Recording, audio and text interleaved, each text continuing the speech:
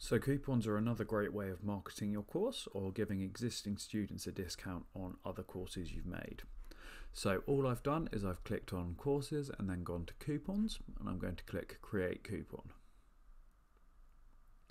And then I'm just going to get Zenler to create a code for me there. I'm going to put a description for myself, so I'm just going to put on trial. So I'm just going to put on test, because this is a test.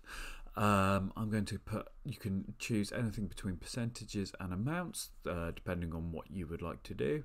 I'm going to put 100% because I'm going to use this coupon as a way of testing other things. For example, that my payment gateway works. I'm going to apply that to just one course because I don't want to give them all of them, so I'm going to pick getting started with Zenler. And then there's a redemption limit. So the redemption limit covers how many times people can use that coupon before that coupon stops working.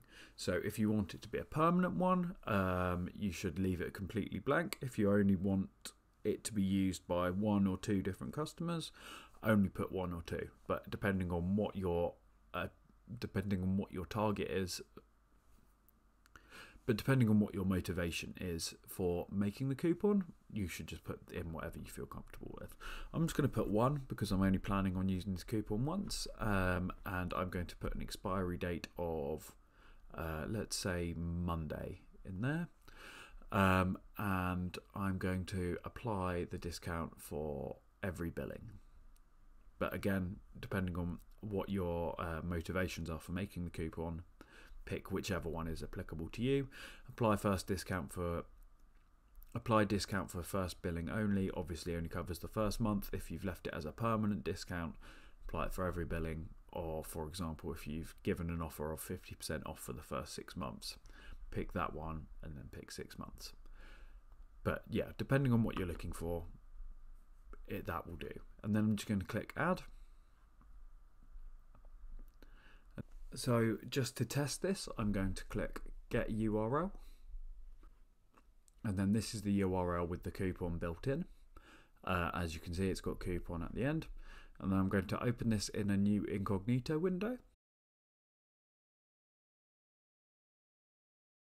And there we go. If I enroll in course, and there we go, it's applied the discount. So as you can see, the code that I've put there is given 100% discount, and it's meant that there's no actual payment involved.